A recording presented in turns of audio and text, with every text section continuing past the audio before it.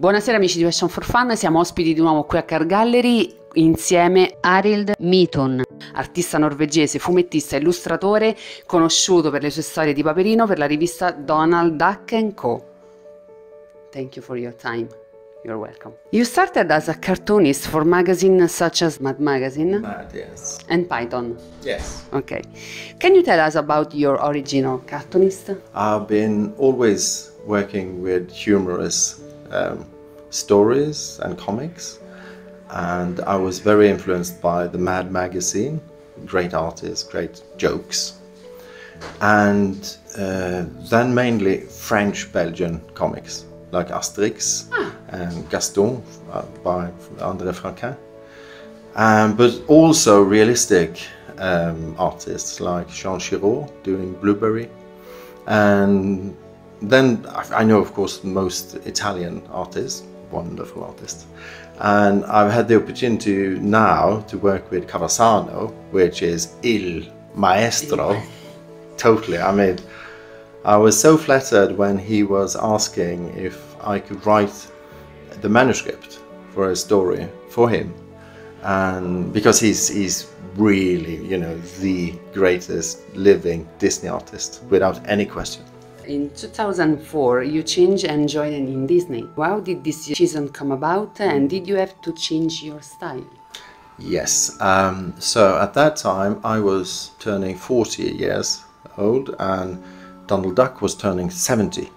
At the same time as Vicar, the artist from Chile, but living, well, mostly living in Chile. He spent lots of time here in Europe.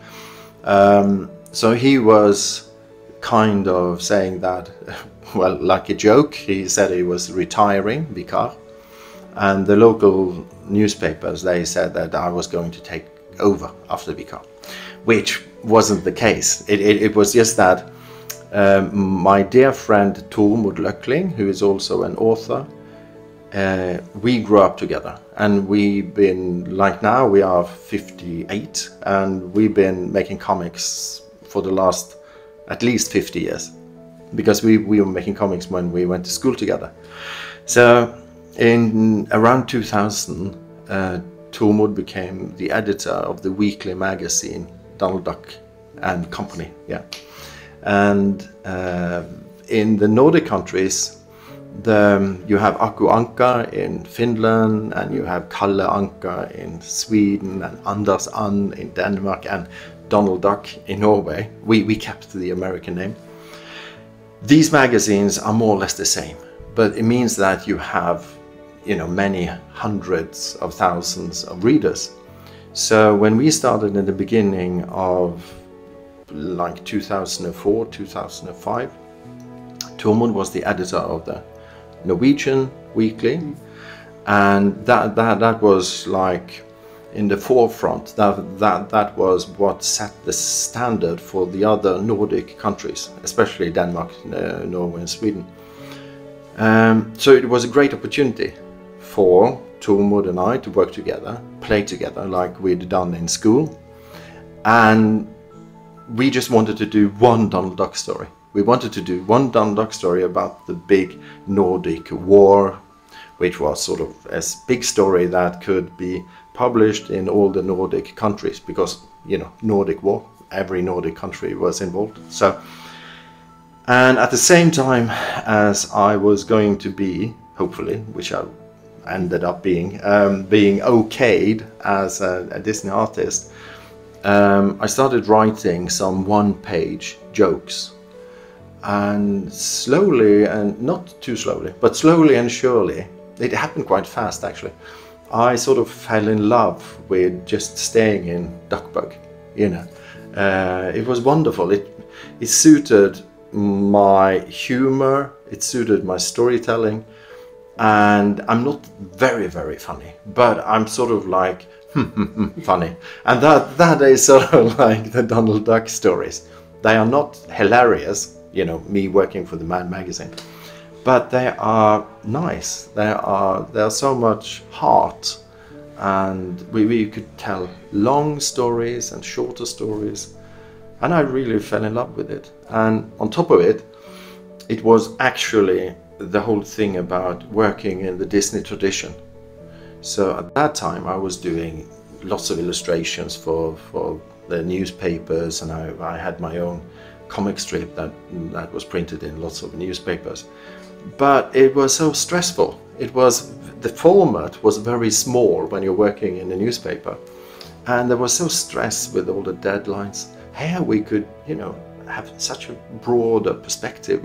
We had more time doing longer stories, and I felt it like my breathing went sort of like deeper and more relaxed, and I was just enjoying doing these round three-dimensional figures, and I really loved it. So I just stayed in Duckburg. Do you take an inspiration from other authors, and what are your references? First and foremost, just when I was being allowed into Duckburg, I had to go through kind of like going through a door, right? And over the door it says Carl Barks. Okay, so if you are making drawings in a way that it could be presented side by side, literally side by side, with the wonderful work of Carl Barks, you are allowed into the pantheon. You are allowed through the door, and in there you can develop your own style as long as it's true to Carl Barks. Not model sheets, it's not very strict. It's just the way of thinking or the way of telling the stories, so you have to be true to the legacy of Carl Barks. So Carl Barks is very difficult to copy because he was a natural. He was just telling the stories, making the drawings, and he was totally self-made. He worked in the Disney studios as a gag man, in the beginning, like in the 1930s, soon to be 100 years ago. So he just invented that style of drawing, building on, of course, Alterio Ferro and Floyd Gottfredson and all the great Disney artists. But Carl Barks was a natural. He was just telling his story with his ducks and with all the rest of the ducks that he invented, right? So if you were going to copy that kind of a natural, maybe the best storyteller of the last century, it is very hard. It's like copying the personality of someone. You can't do that. But what I did was that a dear friend of mine and a wonderful colleague, Daan Jippes, he's from Holland, and he's a wonderful artist.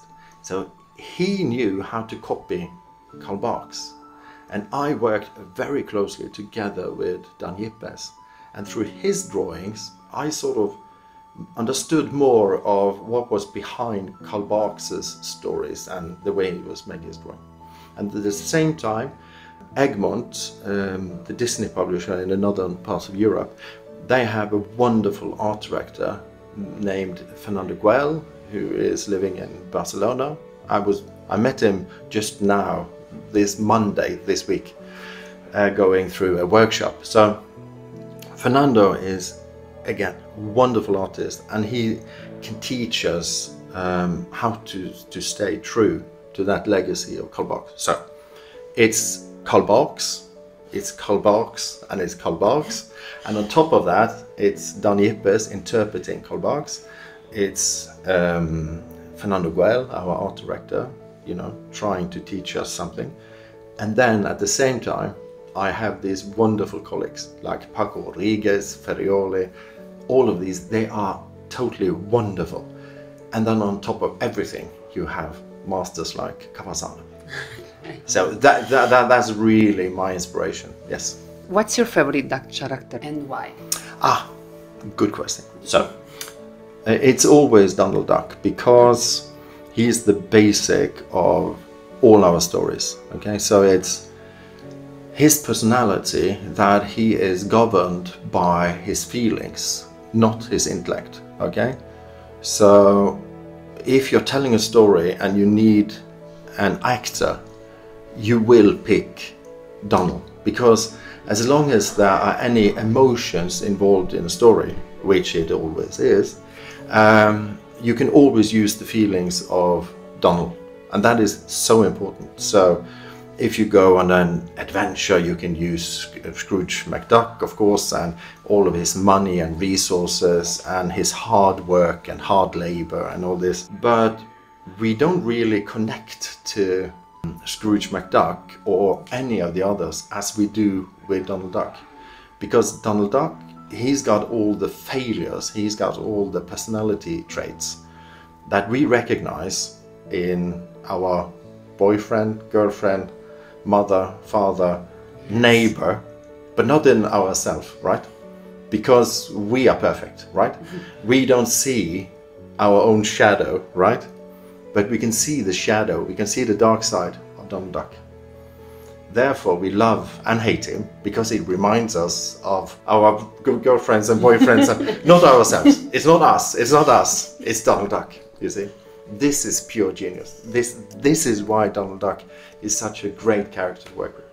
Having said that, Donald Duck is also the most difficult character to draw, because if you do, you know, Scrooge McDuck, you have, you know, the beard coming up here, you have the glasses, you have the hat, right? With Donald Duck, there is only two things that are difficult to draw, right? It's his eyes and his beak. And his head only exists with the eyes and the beak, right? There's nothing else. There's only the eyes and the beak. Therefore, he is so difficult to draw, because you have nothing else. You only have the eyes and the beak, right? With all the others, you can put on the glasses, you can do this and you can do that, and it's a nice drawing. But with Donald Duck, it's so revealing if you know the character, if you know how to treat this wonderful duck.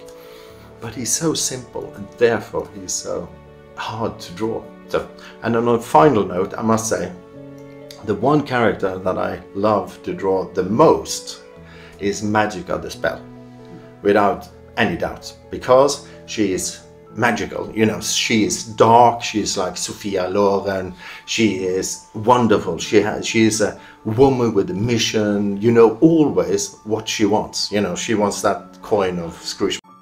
She has a reason for everything that she does, and graphically she is wonderful. I mean, with the black hair and, you know, her personality. So anytime, if I could do Magica the Spell all the time, I would love it, really I would.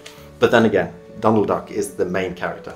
From the work exhibited here at CArt Gallery, I have seen several passages of your works. For example, pencil, ink. Can you explain these steps? Okay, I'll make it short, right? So it starts with an idea, okay? It ends with a printed story, right?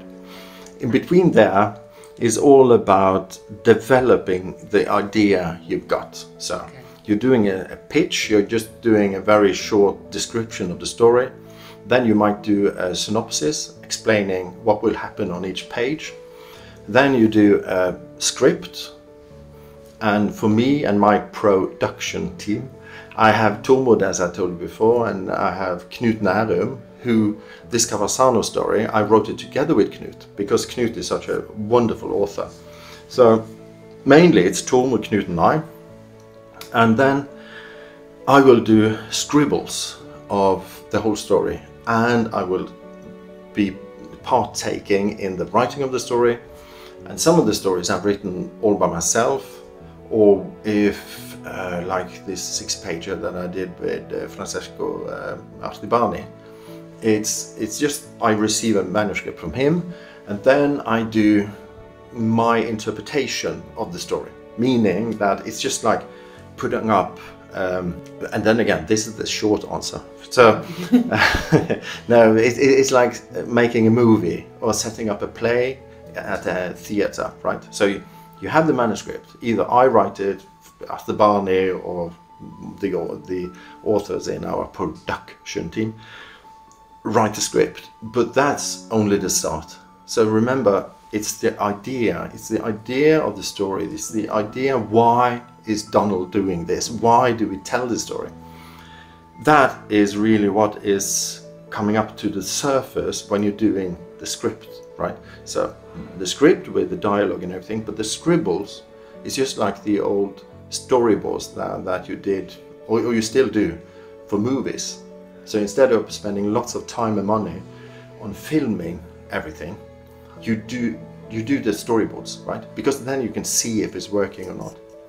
So scribbles are the most important thing in the whole process. After that, you're just making the drawings, and that's the easy part. So that's just, you know, pencil, paper, pen, you scan it, you do. Yes, that's the easy part. Everybody can learn how to make a drawing. Can you tell us about the project in collaboration with Giorgio Cavazzano? How did the idea for the story come about? Right, so we were at this Disney summit up by the lake of Garda in 2019, in February, well before the pandemic and everything. So, and I met Il Maestro Cavazzano. I never call him Giorgio Cavazzano, I call it Il Maestro, nice. Yes. So, but anyways, Cavazzano and I was talking because I met him a couple of times before. And just out of the blue, Cavazzano said to me that, oh, I know that you're writing some of your own stories. Would you like to do a manuscript for me? You know, like he just said, you know, could you please make me a story, you know? And of course I wanted to. And then his first idea was, you know, these lions in front of the Arsenale in Venezia.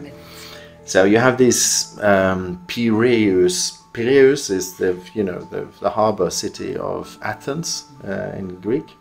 So these lions, they were conquered during some of these wars between Greece and Venezia in, I don't know, 14, 15, something.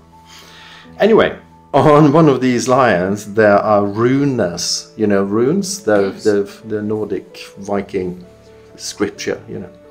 So Cavazzano thought that maybe we could do something with Vikings in Venice. And when I was checking this, I knew immediately that, okay, Piraeus is really in Greece, you know.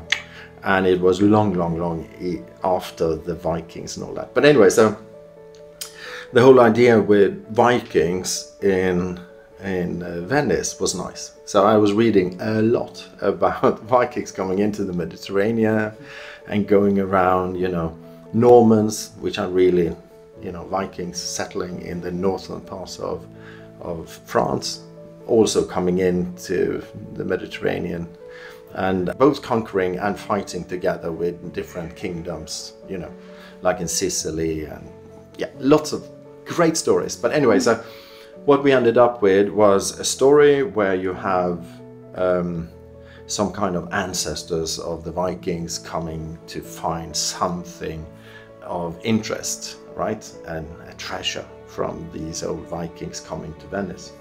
So I asked my dear friend and colleague Knut Nærum to write the story together with me. And we sent the idea to Cavazzano, and we had to arrange this with Egmont, the Nordic publisher. So they commissioned the story. So, and so it was really nice to see Cavazzano working in that bigger format, you know, 4 strips. Because normally he's working in the pocketbooks, of course. So he got more room, which was wonderful. And then we did the script, Knut and I did the scribbles, which you can see here.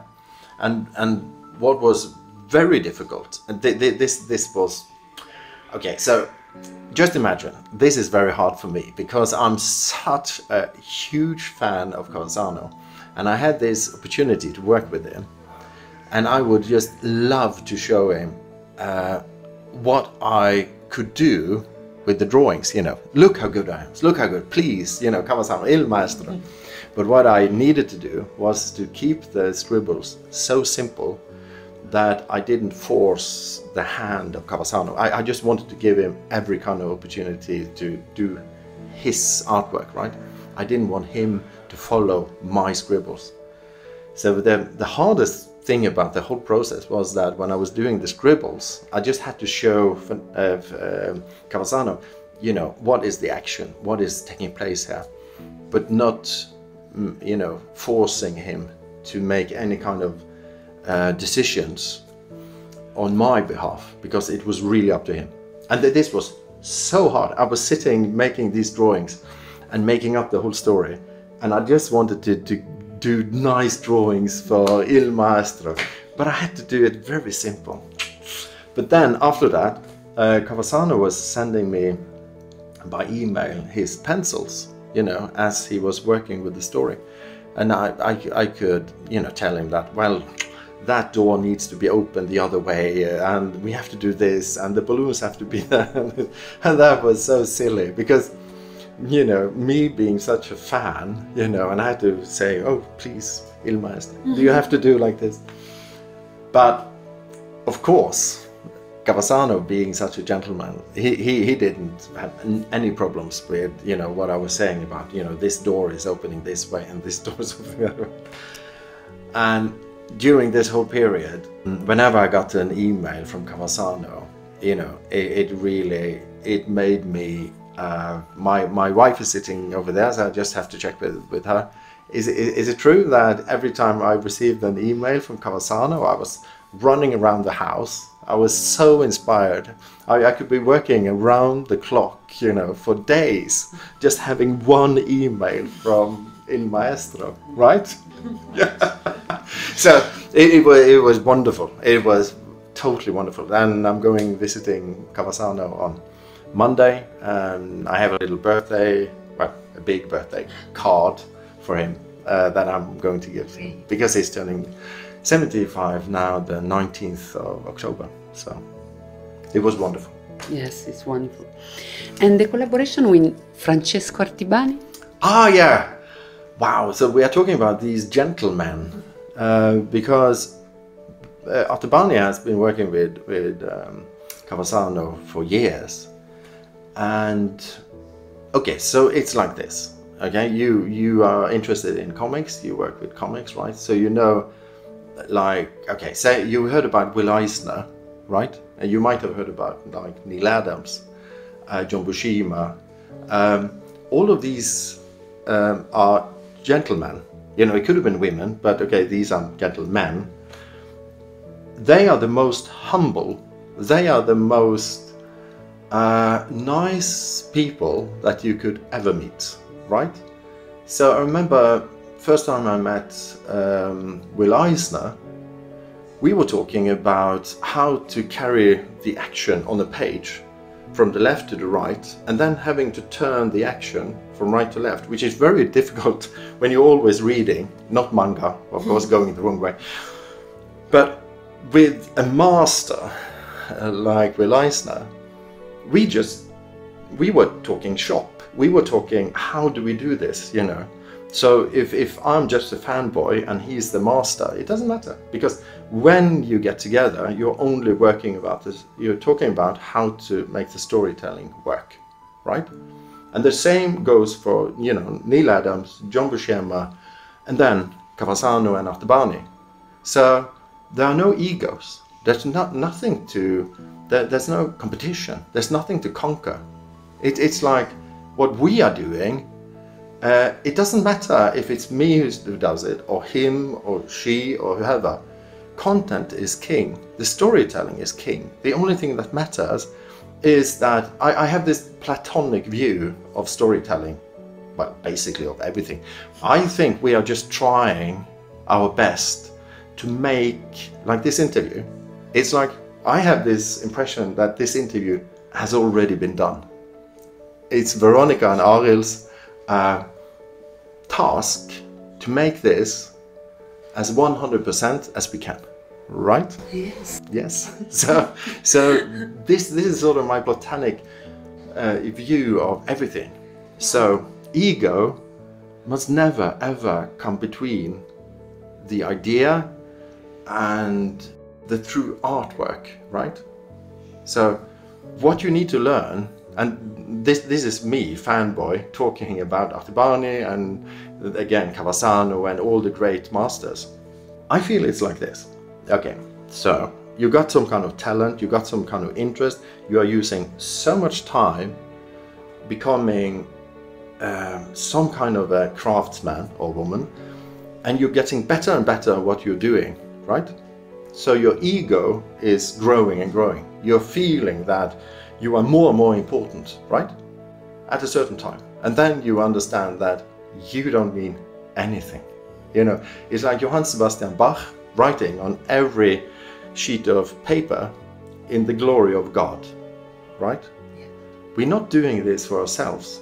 I'm not doing this. I'm not doing, you know, drawings for me. I'm doing it for the readers, yes. But I'm doing it for something that will live long after that I'm dead. So me, my ego, is nowhere there.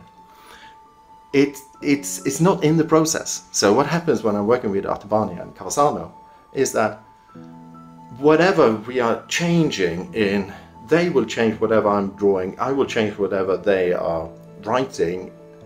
It's all because the only thing that matters is the story that we leave behind. Because we are soon becoming dust. But these stories will go on forever, long after I'm dead. Yes. It's beautiful. It's true. There are many of your works exhibited here at CArt Gallery. Which is your favorite and why? Well, there you go. That's a problem, you know. I remember once sitting at some kind of a festival or a book fair or whatever, and I'm sitting working for hours. I mean, literally. This is Kristin, my wife is here. So now we are, it's 5 years and 9 months since we went visiting Nella, right? That was my last day off. That was my last 1 day of holiday. Okay, that's 5 months. No, 5 years and 9 months, right? So soon to be 6. And now I've been working, haven't I? Yes. And we've been working first and then walking around Rome, which is a wonderful. I mean, this is the city, this center of the whole world, you know. This is here, you know, this is Rome. So I love it. I love every second of it, but I'm still working. So at this festival, I remember being asked which of the ones, dedication, the drawings that I've done during the whole day that I was most pleased with. Just like you were asking. And I had to stop, you know, thinking, okay, so it's like, I ended up asking, okay, so today you have been breathing all day, haven't you? So was there one special breathing, you know, breath of air that you took today that you are very pleased with? One, or is it like you're just breathing all the time and you enjoy breathing because it's part of you living, right? Yes. That's my drawings. It's just a breathing. And so I'm very pleased. I was very impressed when I entered, and there was a second room and there was lots of originals. I didn't know, I couldn't remember even that we sent these originals. Anyway, so it's a wonderful exhibition because it's very varied, okay? So yes, I like it. It's like, you know, like bambini, you know, you have children, you know, you love them all. But having said that, okay, so if I have to choose, I did a pencil, it's not a scribble, it's more like a sketch for the cover of that Menace in Venice story that Cavazzano did the original for. And the reason why I like my pencil sketch is that Cavazzano really liked it. And his original is very close to my pencil. So he said that, actually he said in an email that, okay, it's all your work apart from the moon, because he didn't draw the moon, because I put in a moon. It's nice to have a moon on the cover, you know. So he got rid of the moon. Otherwise, it's more or less my drawing that he has just cleaned up and inked. So because of, yeah, so if I have to choose, it would be that one pencil drawing, yes. Because of Cavazzano, of course, il maestro. Il maestro. Another future plans? Yes, we have lots of plans. So Okay, let me. Okay, I can tell you this. Okay, there are so many stories that we are already working on. So I'm working now on the Christmas story for next year. Okay, so this year's Christmas story is already done, and it's happening on Bear Mountain, where Scrooge McDuck's first story took place. So we're going back to Scrooge background back up at the Bear Mountain. So that's happening this Christmas in Norway as a special, like a 30 pages special story. Next year, I have only been drawing ducks, right? Maybe I should try to do something with dog noses. Maybe I should do some Mickey Mouse, maybe. Ooh. So it's that's really just a secret. Did I say that? Did I say that out loud? We have to cut it. No, we don't. No, it's okay. So yes, we do have lots of projects. Okay. So. Okay, ARILD, thank you for your time. Grazie mille to all the friends of Passion for Fun, and remember, the best duck story is yet to be told. Arrivederci.